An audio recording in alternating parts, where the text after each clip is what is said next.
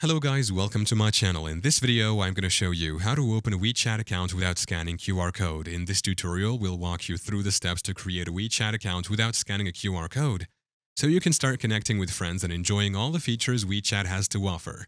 Let's get started.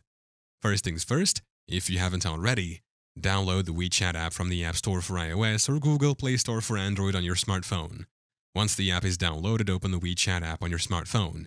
You will be greeted with the option to either log in or sign up for a new account. Tap on the sign up option to begin the account creation process. On the pop-up menu, you can sign up with your number or Facebook. If you choose a phone number, you'll be asked to enter your mobile phone number to verify your identity. Enter your mobile phone number and follow the prompts to verify your identity. You may receive a verification code via SMS or call, which you'll need to enter into the app to proceed. After verifying your identity, follow the on-screen instructions to complete the registration process. You'll need to create a username and password for your WeChat account. Once your account is set up, you can start adding friends, customizing your profile, and exploring all the features WeChat has to offer. And there you have it. Thank you for watching.